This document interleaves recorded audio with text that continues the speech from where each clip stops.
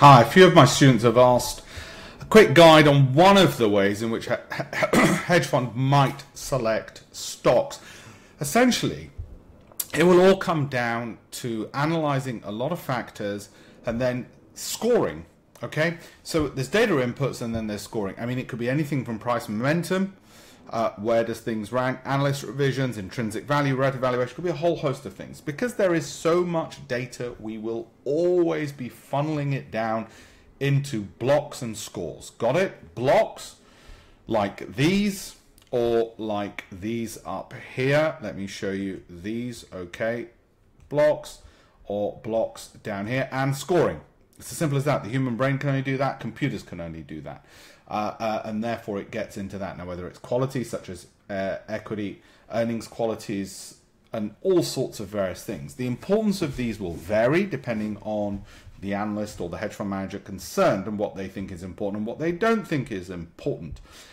When I get the idea for a name, okay, and where do I get that? Well, actually, let me put it this way. I might be just looking at Microsoft. Simple enough name, and I happen to look at Microsoft, okay, and I say to myself, okay, let's put in MSFT. I'm looking for the next Microsoft. All right, so because I'm looking for the next Microsoft, I click on that, and we're just thinking names at the moment. All right, just trying to keep it simple. We're looking for, because I'm recording, it's a little bit more difficult. There we go.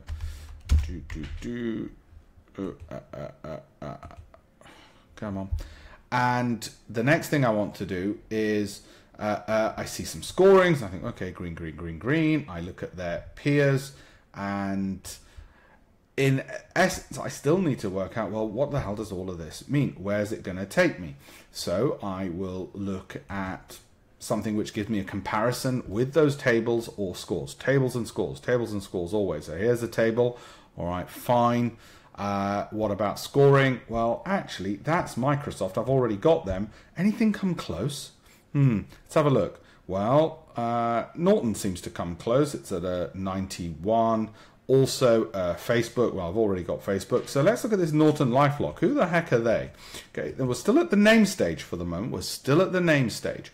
We have not moved on to actually buying something at the moment. I look at this and then say, well, are they worth investigating further? How are they scoring on these various factors? Now, for me, the thing that matters the most happens in actual fact to be not just these scores, which is what other people might look at, and they're fine, but that's just given me a name. That has just given me a name, which is Norton, based on all of these and the fact that it's the closest in terms of quality and combined alpha scores to a Microsoft. It's a 97, right? So, okay, they've totted up all these scores. They've done all this analysis and clever stuff for me, but that's still just a name to me.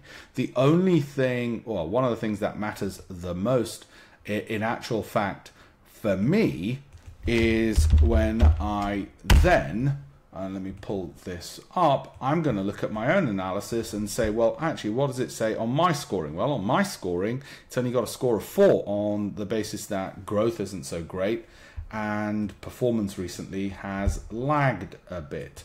Don't worry about the other two which are on there. Let's get rid of those additional graphs.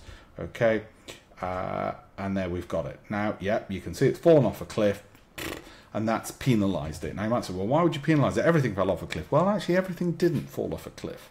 Some things have already recovered.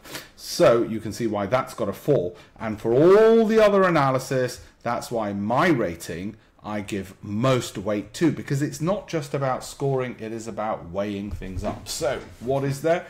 There is the information we look at and how important it is. What's important? How important is it? What's important? How important is it? It's what all investing is about.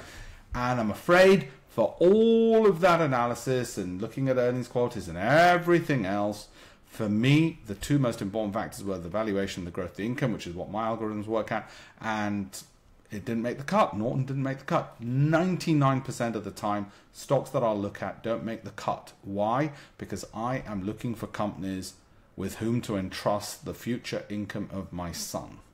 Think about it. It's going into his ISA. It's going into his tax wrapper. Okay, so it's his future. which of these companies is going to be worthy enough to be working for my son's future. My son's a shareholder in this, or whichever company we buy. Therefore, they're working for him. Which of these are worthy enough to be in that portfolio of 15? And he's going to have 15 equities in his portfolio. So you can see why 99% of companies don't make the cut out of the 8,000 that I'll analyze. And they'll be analyzed relatively quickly. I've done it slower here, but that's how it'll be done. Boom, boom, boom.